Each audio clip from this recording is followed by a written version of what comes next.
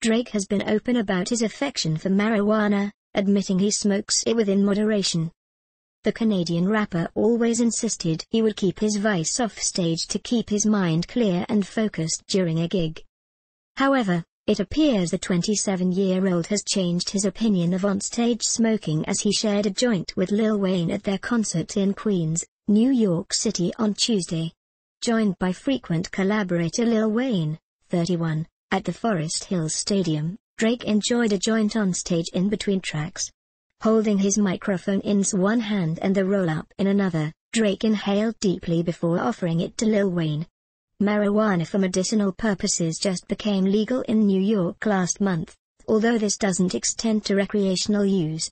The hip-hop star has been open about his marijuana use, but was adamant his use of the drug wasn't over the top. He told The Guardian, "All within moderation. I care too much about what I have. I'm not going to throw it away for that.